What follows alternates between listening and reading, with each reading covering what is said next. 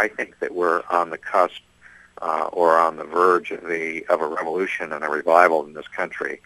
I think they're going to be parallel, frankly. I think we're going to see a Christian revival, and I think we're going to see a secular revolution that the Christians are going to support, at least initially.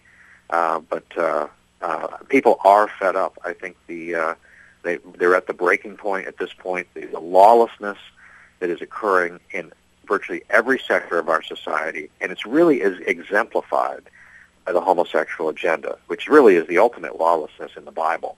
Homosexuality always is used as a symbol of extreme rebellion against God on the verge of judgment, and that's where we are now in our country. It's a powder keg, and I think we're going to see some real explosive changes that are going to take place.